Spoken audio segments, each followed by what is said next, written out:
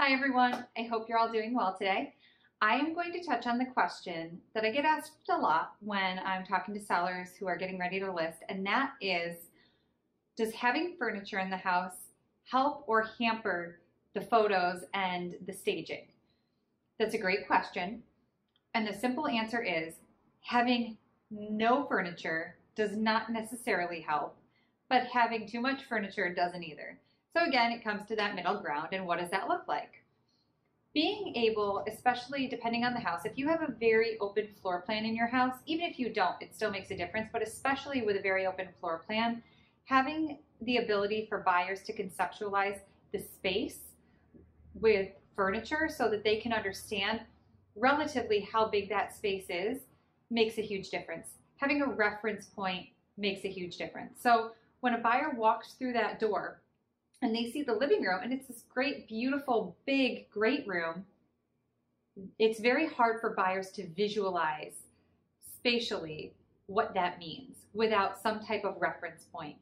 That doesn't mean you have to have the library and the bookshelf and the couch and the TV and all of that in place, but having a sectional and a couple of chairs so that spatially a buyer can walk in and say, wow, this could fit our furniture, or wow, I could get that huge new recliner or sectional that I've been wanting, and it would fit beautifully, and I could really entertain the way that I'd like because spatially I can make it work with the type of furniture that we like or that we have.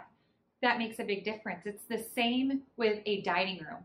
Walking into a dining area, especially if it's a more open plan, and I say that because with a less open plan, buyers at least have walls. And so they have reference points with the walls to be able to say, oh, I need a table that's that size. But even with that, it's a lot of times hard for them to know exactly what that size looks like. So having a table where they can say, oh, this is about the size of the table we have, or my mom has a table this size, that makes sense. It makes a big difference. So we don't want you to have oversized tons and tons of furniture, or like I said, oversized furniture, but having some reference point for those main rooms, like the living room, the dining room, a bed in the bedroom, so that they can see how big of a space it is with a reference point does make a huge difference, especially if it's a very open floor plan. It'll help buyers, one, feel like they could see themselves in the home, but also it helps them know what they could do in the home.